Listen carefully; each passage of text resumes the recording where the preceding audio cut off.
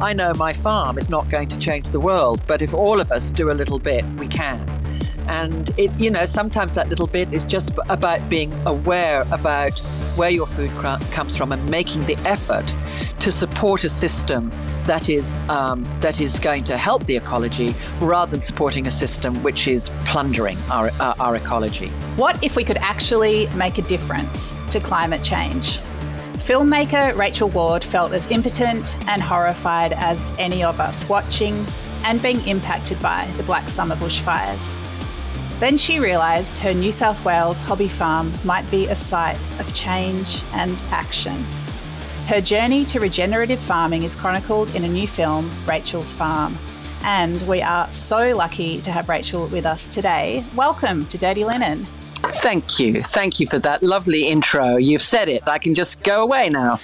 Well, you better not, because we're so happy to have you here with us to take us through this story. I think the film is beautiful. It's very hopeful. It shows that there are things that we can do. But tell us from your perspective, how did this all begin? So from the beginning was, I suppose, just, the constant frustration between nothing really moving on the climate front and enough, and, the conflict, the paradox of getting all of this information on via media all the time about, how dire it was, the ice cap melting, everything, and just sort of seemed to be no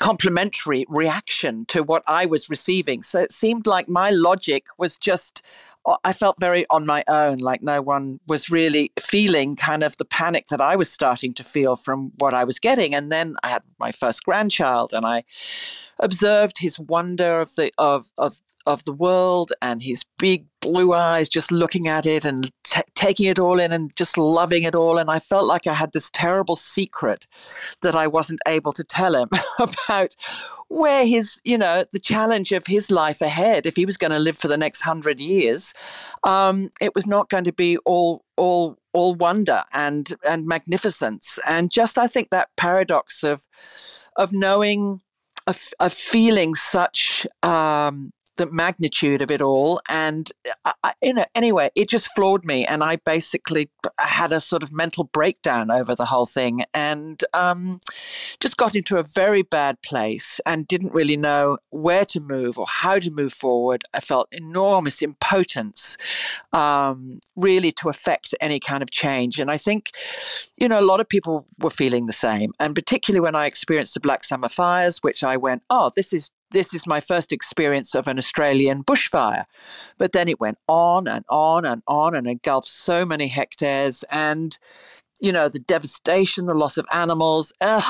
Anyway, so I got into a pretty bad place, which is good, because I had my head cracked open. And that's often what happens when you get to a place of despair, and you have to move forward. You either end it or you move forward. And I realized actually that I was very empowered, because I then read a book by Charles Massey called Call of the Reed Warbler, which was an incredible, hopeful sort of Bible about what regenerative farmers were doing and how they were changing their method of farming, which was pulling a lot of carbon from the atmosphere. And I also realized, too, that farmers had been very responsible for the release of carbon into the atmosphere, with all the tilling and the loss of soil and et cetera, et cetera. So I was then so galvanized by this book, and also by my farm manager coming to me and saying that I have a small property up in the mid north coast, and he's my neighbor, and he basically was keeping an eye on my cattle, et cetera, nothing, no big enterprise or anything. But he said, this type of farming is done. We can't, it's not sustainable, either economic, financially, or ecologically. And so the combination of that and reading Charlie Massey's book just made me so hopeful that there was an answer, and that I could I could make positive change. And I could not only make positive change as a farmer, but as a filmmaker, because I could film what I was learning, and I was a consumer. So I could really pay attention to what I was buying, the power of my dollar, how I could influence basically how our food was grown. And so that sent me off on this sort of path about 3 years ago. And initially I wanted to tell a story of all the farmers that, the early impactors, the early adopters who had been, because some farmers have been doing this for 40 years in Australia, and they've had these incredible results. But it hadn't reached a critical mass yet that, data was being collected and all of that. But now it has. And the data is just so overwhelmingly positive that, obviously on this road, this path, I've just felt incredibly empowered and positive about how we can change things for the better. So does that give you a good in? Definitely does, Rachel. I think one thing that really struck me about the film is the woman on the farm, like this piece. And, it felt like this is a place where your kids had grown up, they'd ridden ponies, but your role, as the mum, you loved this as a place. You were the one that organised the picnics and pop the kids up on the ponies, but you didn't really engage with it as land and as a tool for change. Can you talk about that transition that you made for yourself, and to go from that to like shaking flood grass off a fence, it was really, really quite a transformation. Look, I grew up in the country in England. I grew up in the Cotswolds, and amongst sheep, and we rode a lot, and sort of classic children's growing up in the country in England, ponies, and my dad he was arable. He was an arable farmer, so we had a lot of life around the harvest and all of that. So I'm very comfortable in the country, and all around us were sheep farmers, and so it's in my blood, and I'm not, and I really am grateful for that, because I see that people who grow up in the city are not really, they're a little bit nervous of the country. They don't want to step into muddy dams. They're afraid of the bugs and the snakes and all of this sort of stuff. And I'm not. And so, but when I was growing up, all I saw on the land, driving the tractors, making the decisions, absolutely running it all, were men. So I never considered, the women, the wives were feeding the potty calves or the lambs, or, and they did the books in the home, and they looked after the children. I didn't see them having a particularly dynamic role on the farm. So when we came here, we were still very much in the entertainment industry. We bought a little farm. We had it so that we could take the kids, so that, I could mimic really what my upbringing was on a farm, and introduce my kids to that. And, we just had the farmer looking after our cattle. When we bought it, we had about 30 head of cattle, and we gradually, increased our land and our cattle. But really, it was a very informal relationship with the neighbour who was sort of managing the cattle and just making sure that, they had something to eat. And we had a little business with it, just selling the cattle. So, there wasn't really a role for me to play. I couldn't see a role. He was always on the tractor. He was always making the decision. His wife was doing exactly as I'd seen women, farming wives growing up. She had a job in town, but and she was on the books and feeding the potty calves. So I kind of didn't really see a role for myself until I read Charlie Massey's book, really. And then I went, this is so positive, and I was so inspired by what those farmers were doing, and it seemed very doable. It just seemed a much gentler way of working with land. And, there was you're not hauling around big things of chemicals. It's not brute strength that's needed. Yes, you have a tractor, but I can learn to drive that. I actually saw, hey, I can participate in this. And my kids were grown up, so, I had the time to give it. And I guess, so then I went, I can do this. And I mean, having done it, I have a whole new respect for farmers and how hard they work and how varied their skills have to be. And I'm certainly not as good a farmer now as I am a filmmaker. But, so it's I'm a burden for Mick, really, my farm manager on the farm. But I give it a go. And there's some things, and I'm perfectly able to take over if he goes on holidays or, he has to go away. So, although I've got a long way to go to call myself a farmer, I'm okay as a farmhand. You're a vegetarian, Rachel, a long time avoider of meat, but you did have this cattle farm. I guess it seems like when you thought about doing things radically differently on the farm, getting rid of cattle seemed the obvious thing to do. But can you talk about the way that you were shown how to rethink the idea of these four-legged creatures?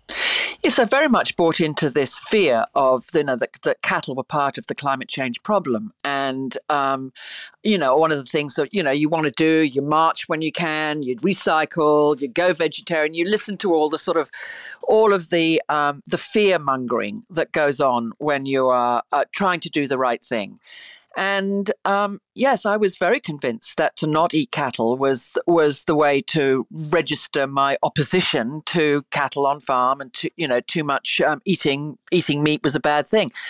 But really, being introduced to regenerative farming, I was to learn that actually cattle, herbivores on the land, are good for the land. And okay, we didn't have them in Australia for many, many years, but we did have fire. And that has, that is a human impact on the land. And, and to a large extent, fire has been seen to be, puts the nutrients back in, it puts the nitrogen back into the ground. And in many instances, it keeps the grass low, and it helps us with our huge bushfires. But it also has a destructive element too. And I think anything that's overdone does. And I'm certainly one for not eating meat for every bloody meal.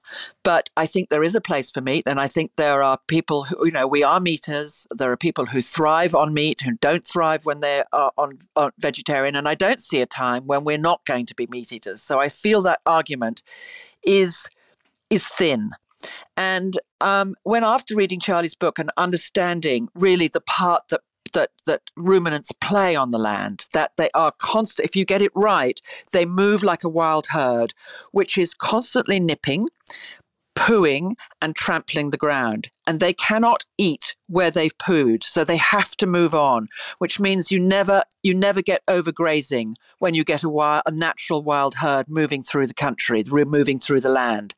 And of course, bison and buffalo have done this for eons, and this is the way they do it. And then they come back, either seasonally or they come back a year later to the same spot, and the grass is ready to be nipped again. So the challenge for regenerative farming is to move our cattle around the land that mimics nature. And so in my farm, I had 30 paddocks. I now have 90 paddocks. So I'm doing something called timed grazing, which I measure the amount of grass I have. I know how much cattle I have, and then I have to time it to how much, which sounds complicated, but it's actually not that complicated. So I then know how much grass I have in the paddock before the cattle will start overgrazing it. So I basically, in the winter, we move our cattle probably about every 3 days. And in the summer, we move them very fast because we've got a lot of very vigorous growing grass, and it needs to be nipped all the time to keep it growing. Now, the great thing about this grass growing is it pulls carbon. We all know about trees pulling carbon, but actually pastures, prairies on a big scale pull so much carbon if they've got grass growing out of the atmosphere. And a lot of it is recycled, but a lot of it is stored back into the ground. And the worst thing we've done with farming is that we have overgrazed, we have overtilled, so we've lost it, we've dried out our paddocks, we've dried out our soil so that it becomes dirt, not soil. And then we lose all the microbes in it. And when you get the cattle or the ruminants nipping too far down, constantly nipping, which we've done with set grazing, which we've just done for years because that happens to be the method that we took from Europe, we overgraze. And when we overgraze, we dry out the landscape and the soil blows away. So with this method, like with us, we've got 340 hectares between me and my neighbour where we rotate our cattle. So they don't come back until the grass has regrown and is ready to be nipped. So during that regrowing, all of that carbon is being pulled down, and, hopefully a lot is being stored back into the ground. So yeah, does that answer that question? It sure does. You touched on Indigenous fire stick farming and, the benefits that has for landscape. Can you talk about your engagement with traditional owners and what that's taught you about how to relate to land? Yes, I happened to go to a council meeting that were looking for grants to do things on the land. And I can't remember why I was there, why I was looking for a grant. But there was I know, I was doing something in the town in Maxville. I was trying to get a lot of the veranda posts put back onto the town. And so I was there looking for a grant for that, for sort of beautifying the town. And there was an Aboriginal group there who were looking for funding because they wanted to collect the original grass seeds and help put back the original grass, because where we are, all of our grass is exotic. It all comes from other places or overseas. And when I heard them asking, I went, oh God, you're exactly who I need to talk to about what were our original grasses? Where are they? Can I get them back? And so then I became friends with Kenny Walker, who was part of this Indigenous group, and he came and basically talked to me about what was of value on my land. The kind of the shrubbery that was of value, and fascinating talk about all the medicine, how they existed for many, many, many years on the land with the stuff that we now consider, weeds, or we consider, we need to get rid of it. And it's sort of not understanding the sort of holistic thing of country, understanding that everything works together. It's all that the weeds are as important as the crops, because, very often my cattle will look for something. If they're short of something, if they're short of potassium, or they're short of sulfur, or they're short of salt, they will source that in things other than the grass that is on my land. So everything, and of course it's feeding the bugs. And you get a sort of understanding by talking to the Indigenous people how everything is connected. Sort of Kenny talked about that everything was a vein to the central body of something, that everything, we all feed in and we all feed out of this essential essential life-giving body that is on the land. And if you destroy parts of it or get rid of parts of it, you are really cutting the ecology. You are damaging the ecology, or you are damaging the whole cycle of water, of minerals, of carbon, of solar. All of these things are interconnected, and it sort of made great sense to me. And it was incredible because actually regen farming comes originally from a South African guy called Alan Savory, old white guy, and it came to him from his constant observation on the land in South Africa about the wild animals moving forward, moving all the time and not overgrazing. And it's, these two chains of thought have basically come together and completely reflect each other. So it's very much, when he was talking, he could have almost been talking like a regen, educator. All the things he was saying were exactly the same things as what I was learning through Charlie Massey and Call of the Reed Warbler and all of these courses that I was doing on regen farming. So there's a great synergy with the original way of farming and the farming that regenerative speaks about. And we have really got ourselves out of balance by this conventional and industrial farming that we're doing. And it's not sustainable. So we have to really think about changing our way of farming. There are lots of great moments in the film where you're pondering the journey. One moment that I love is where you say, sometimes I wish nature would bloody well speak up and tell me what she wants to do.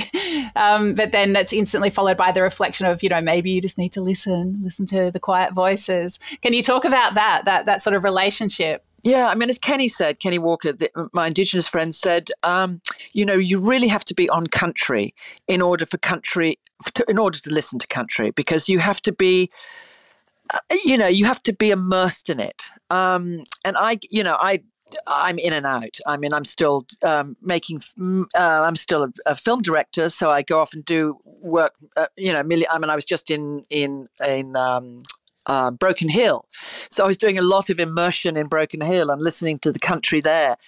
And you just need to be there to hear the different birds that are there, to be observing the different, where a new channel has formed, where something might be eroding. So I need to deal with that. You need to, you're observing the grasses. You just need to be there, I think, to appreciate the subtle moves of nature. And I see it in my horses a lot, how absolutely attuned they are to nature and what the weather that's coming. I mean, how they know when something is coming, when I've got a front coming in. You just, we're so out of tune, really, particularly those of us living in the cities, so out of tune with the subtleties of nature. And we bloody have ignored it on land. And we don't understand how much it is all interconnected. We're so keen on getting the most out of our land and pumping in chemicals to make sure we get what we want out of the land. And, it's done us very well. But it's not sustainable. And we are going to break down the chain, the ecological chain that is vital for everything to be interconnected. And it is all interconnected. And we're seeing, the frightening thing of bees just disappearing, and that data we have on how few bees we have now, and the dung beetles on the farm. Where have they gone? My snakes aren't there anymore. Where have they gone? And they all play a really important role in the ecology of land. So we have to wake up and start listening to what isn't there anymore, and getting it back. And as you see in the film, nature's very quick to respond. If we start taking our foot off the neck of nature, she comes back very quickly. So that's what I'm doing in the farm. And anyway, that's what the documentary attempts to talk about, and to sort of see the journey that you go from having a pretty damaged piece of land, where I was a very negligent custodian, to actually going, okay, this is a responsibility, and I have to take this responsibility seriously. So I'd love to hear more about the filmmaking process. I mean, you're the topic of the film, you're narrating the film, you're making the film. Can you talk about how you decided to start, and what you filmed, what you didn't? What was the process like? Well, that was the hardest bit, really, because I was in a very low place at one point, and I went, the only way I can do this is by taking one step forward at a time. I could see the mammoth journey ahead of me. And when you're in a place where you feel useless and disempowered, it's very hard to and I know so many of your listeners must have been in this place as well, that you just don't know what you can do to affect change that will get you out of bed in the morning, really, or that give you a reason to get out of bed in the morning. And so I asked my daughter to bring her camera up over Christmas. She had a proper camera, a K4 camera that I could use and I'm a director, but I'm not good at working cameras. So everything was a battle. And I looked at this camera case in the corner of my room for about 2 weeks and went, okay, this is the morning I'm going to get out. And I'm going to go out and talk to Mick and Normie, his farmhand, and talk to them about the regen process and just make a start. And so I did. One day, I bloody got up and I picked up the camera, and I just went out and I started talking to them, and everything was out of focus. All the sound was wrong. There was so many cicadas all over the track. I couldn't hear anything, but I'd taken the first step. And from taking that first step, I then started to connect with all the farmers that were in the Inverell area. There were a lot of regen farmers up in the Inverell areas, and I started to ring them out of the blue and to say, hey, I'm thinking about doing a documentary. Can I come and talk to you? And, obviously it's of great help to me that, people know when I'm calling, they've got a point of reference. Oh, yeah, we know she's in film. She's got to be legitimate. Otherwise, no, why would I have her poking around in my business? But anyway, I did go up and I learned a lot from these people, and I got more and more excited about the whole thing. And then I just was utterly convinced that this was the way to go. And then I found Tina Dalton at Wild Bear. That is a production company that is the biggest wildlife documentary production agency in England, in Australia. And she said, yes, I do want to do this, but you have to be in it and you have to be central to the story. And I went, well, you've got about three minutes worth of chat. Well, you can see how that's changed 3 years later. I don't know anything. And I'm not a farmer, so I'm not doing anything on the land. What are you going to film? And anyway, so that basically forced me to really start participating on my farm and filming it at the same time. So part of the story, as you know, is the part of the relationship is with me and my my farm manager, which was a bit of a shock to him to learn that he was going to have me as his farmhand. So that's part of the humor, I suppose, of the film, because I'm not the best one. And yeah, so that's how that all started. Yeah, that's really interesting because, I mean, some of the filming got pretty hairy, you know, like, yes, there were the fires, but then there were the floods as well.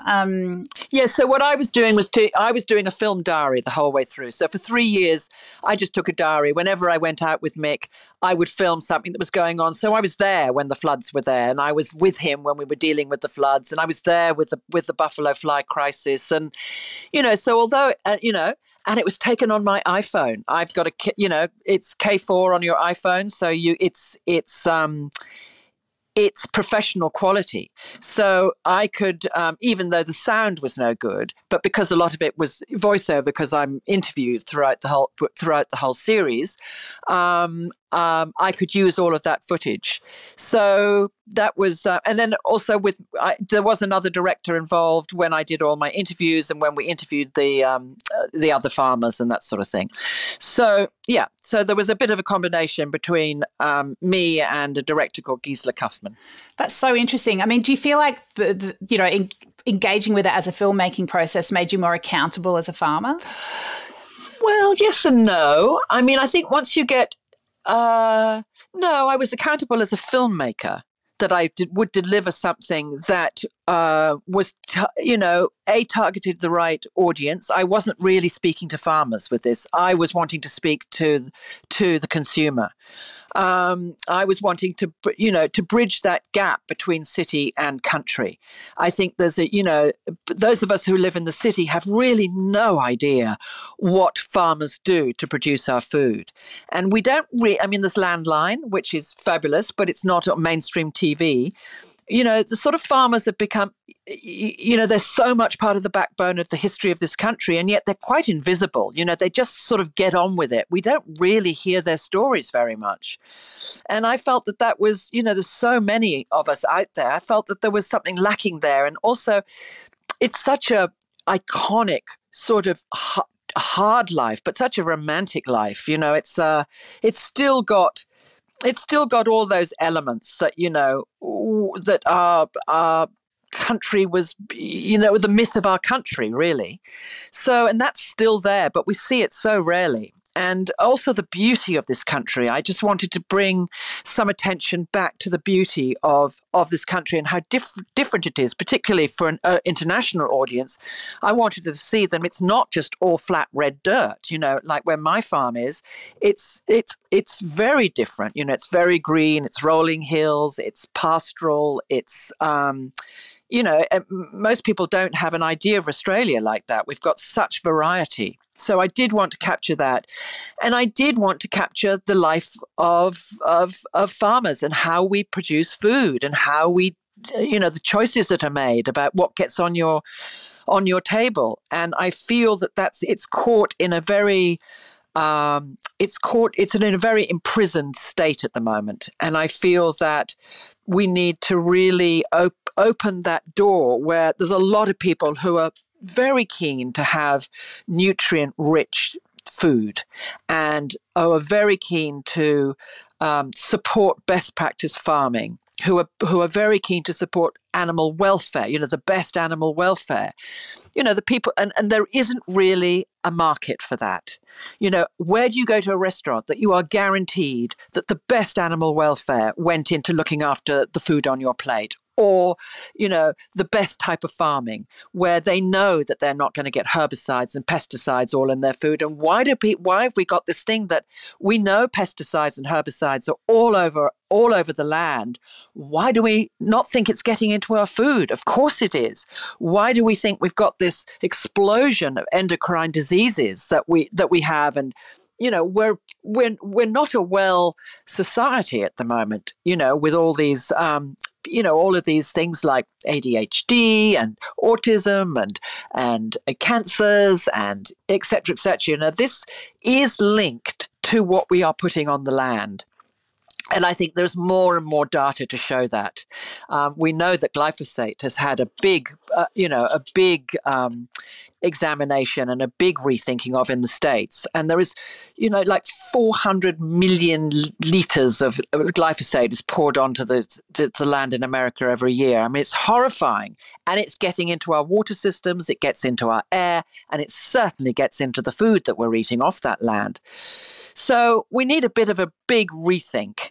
And we need to, if we care, a lot of people, go, hey, listen, I'm perfectly healthy eating the food I've been eating all my life. I don't care. Fine. There's plenty of food for them to eat. But if you do care, and if you are aware and want to be aware of the provenance of your food, you really need to not literally know your farmer, but you need to know where your food is coming from. And you need to know what type of farming went into producing this food. It's you've obviously gone on such an educational journey with this, Rachel. It's incredible, and I'm sure it felt like everything was happening very slowly at times, but it also looks like it happened quite quickly. It's 3 years you've really turned it around, and as you say, nature does, I suppose, respond to the changes that we make as humans so quickly and in such a heartening way. But it's you frame the film. You said you're at a low place, and you frame the film with, your daughter is crying as she talks about what a low place you were at. I mean, how do you reflect on your personal journey? How did you feel then, and how do you feel now? It's very hard to talk about your personal. I'm not that I don't mind sharing my personal journey. It's just very hard to have a perspective on it. I'm a pretty active person. I like to be busy. I like to be involved. I need to be impassioned to move forward. I can get into a slump quite easily. And I'm not sure how to talk about this really, but I just feel I feel empowered. I feel like I've found something to I feel like there's a relevance in this story, and I feel it's broader than, it's obviously much broader than me. I feel that it's I feel very lucky that I had the land, and that I had this epiphany, and that I had this head cracking moment, and that I was taken down this path.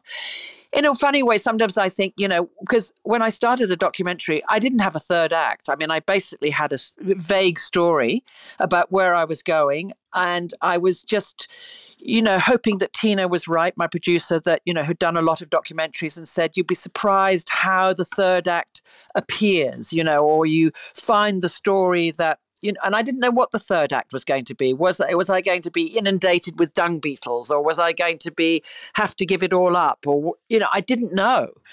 And then, without giving the story away, something happens that gives me the third act. And I went, whoa, is this divine provenance? This is like, I've really felt that this story wanted to get out of there, wanted to get out and wanted to reach an audience.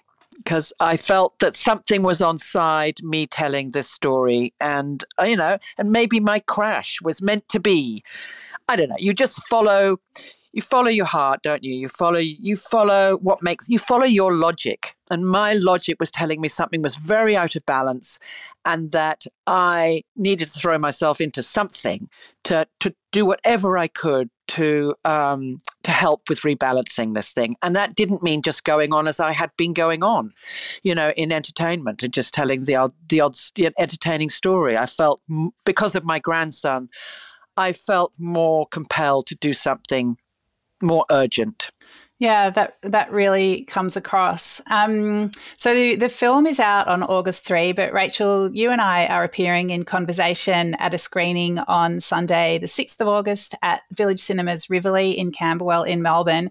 But it's an incredible panel. You're there with Joost Bakker, Monique Ryan, Mari Lowe's, and myself doing trying to wrangle this incredible panel in conversation. I can't wait. So what I will say before we get off the food thing, that my daughter is now in this space, and having stuck her fingers in her ears for many years about this, she has now, and her husband, who has always been very into the provenance of his food, and he's a health coach. They now have the Good Farm Shop, and theirs is a whole journey and a story in itself. But they now have ready meals, of which my husband calls lazy meals, which are absolutely, the best raised cattle from best practice farms. Everything is organic in it, so that, for people who do want to access that food, they're starting in this market. They're starting, and they're obsessed as well. So I was very glad to see that my daughter, saw the sense in this and has gotten into this space.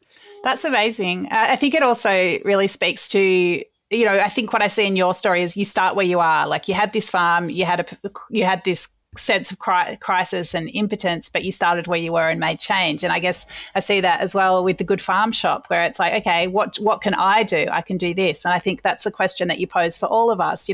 Where are we? Where do we start? We start here. And that, I think, is where empowerment begins. Yeah. I mean, she went to a thing with Groundswell up to the Barrow Reef and I think Tim Flannery or someone was there, and she got activated by that. I mean, she went, right, I cannot continue in the entertainment industry. I have to participate in this, in the well-being of wherever I can, in the well-being of this country, and sorting it out. Sorting out where we've gone just trying to turn this huge boat around from where it's going, and she has. I guess, yeah, we've all got a paddle. We've all got a paddle, and we think it's incredibly ineffective to start with. And it's, but as I say in the film, I know my farm is not going to change the world, but if all of us do a little bit, we can. And sometimes that little bit is just about being aware about where your food comes from and making the effort to support a system that is going to help the ecology, rather than supporting a system which is plundering our ecology. So that's, it's a simple choice. And God knows I don't do it all the time. I try my best. I have great moments of weakness, and I don't think we have to do it relentlessly. But if we're constantly asking those questions like, okay, I'd like an egg and bacon sandwich, please, but where is this bacon? Where did you get this bacon? Is it bacon from pigs that are brought up in, horrible stalls where they can't turn around? Or is this free range?